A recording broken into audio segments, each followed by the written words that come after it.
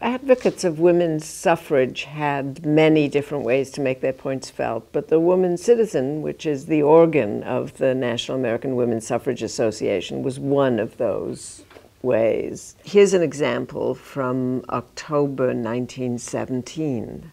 This was the weekly publication of the NAWSA, the National American Women's Suffrage Association. It had been going on since 1870, shortly after the Civil War, when they began to advocate for a federal amendment. And this issue is talking about what women's suffrage would do, but using a war image and metaphor, one might say, of mined harbors and netting off the mines to express what women would do with political power. They would rein in booze, vice, and corrupt politics and protect the home.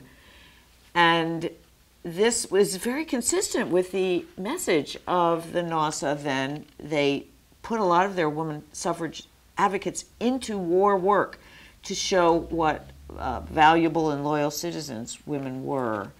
They called the journal a journal of democracy, arguing that without full participation by the women as well as the men, it was not a real democracy. Right. And there are ads in this journal. They had to support this print, and editorials and summaries of news and progress. One of the things that intrigues me about this is, of course, the war for democracy. That's Wilson's slogan, and so now women are part of that war.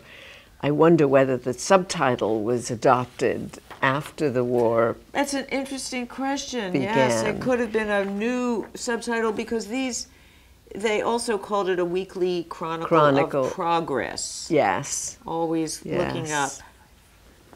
And we have a few other issues from June of 1919, when the Senate was the second House of Congress to approve the women's suffrage amendment. So it was a moment of great triumph, but not completion yet, because all the states had still to ratify the amendment.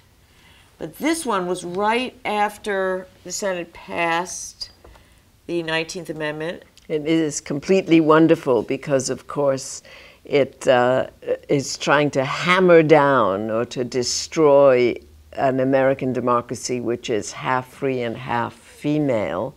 Of course, that leaves out another half or another 20% or so, which is African American, the others and Chinese and so on. But now we're going to restore a new American democracy with equal rights for all. And we imagine that equal rights for all is just all women as well as. Yeah. But that, of course, raises the question of how the women's suffrage movement dealt with African American women, who they were somewhat ambivalent about giving the vote to. Yeah, I would say the women's suffrage movement was split, as the country was split, with the Southerners avidly against blacks of any sex voting, whereas there were certain Northerners who were very willing to, white Northerners who were very willing to welcome black women into their movement, but they were a distinct minority. And I think they weren't willing to offend the Southerners. Yes, in other words, that's true. They By were the willing end. to throw black women under the bus, as it were, if that's what it took to get the southern part of the country behind it. the vote. But this shows Uncle Sam doing that. Uncle Sam in his traditional white male garb. Right. I like this one a lot because it is the transitional point when the amendment went to the states, the end of June, and it shows some figure who looks vaguely presidential, not Uncle Sam, introducing the federal amendment of women voting, dressed like a bride, to the state legislatures and recommending her. Actually, this is supposed to stand for Congress, I see. Right. Yeah. It's Congress that is sending now this federal amendment, this To the bride state. to the state legislature. An important introduction, it says. Yes. One of the senses I have about this particular thing is it tells us something about the conflict and the effort to reconcile the sort of competing interests, which I find fascinating. And it helps to explain how historians can see, you know, what it took to get the women's suffrage amendment ratified even after it was passed. Yes, that very true. We need to introduce this to the states. We need to be careful. We need to make the match with the individual states. That's a very good point. Also, I just want to say that for purposes of teaching history and understanding history, that the fact that these are done as political cartoons is very, very important. Political cartooning is a really important political method all through the 19th and early 20th century, probably more so actually than later, just because of literacy issues. And the women suffragists were very good at this. Sometimes there were male cartoonists who were drawing these, and often there were female cartoonists. We actually don't know who drew these, but look at this one, and which is another cartoon that you know, sort of opens up the question of what it was that women really wanted. They wanted a blind justice. Well, but she's saying this is the League of Women Voters, which was formed out of the former National American Woman Suffrage Association once the vote was gained, and they were not going to ally themselves with a party. Right. They were going to be nonpartisan, but they were not going to be blind. Right. So there's a critique of this idea that justice really is blind, I think. Do you think? Yes, I think that that's true. It is a critique of the whole concept of justice in a way, even though this is a female justice who is blindfolded. But justice was always depicted as a woman, figure. As a female definitely. figure. Like most of the abstract virtues. Yeah.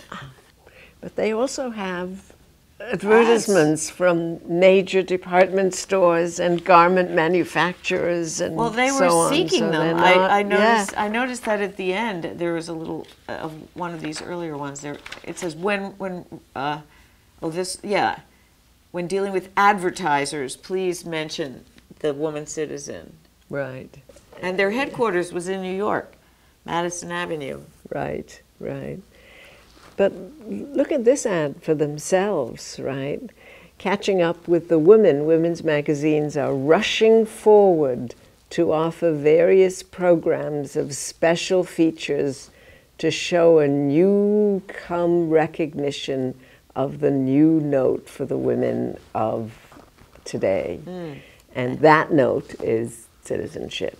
You can find out a great deal about what was on the minds of politically active women by looking at magazines like this. Yeah, and mother, home, yes, and politics. So it was a big part of their argument was that the home and motherhood is connected to politics, is not divorced from it. But the target audience for the woman citizen doesn't seem to be the woman wage earner, at least not the sort of run-of-the-mill wage earner.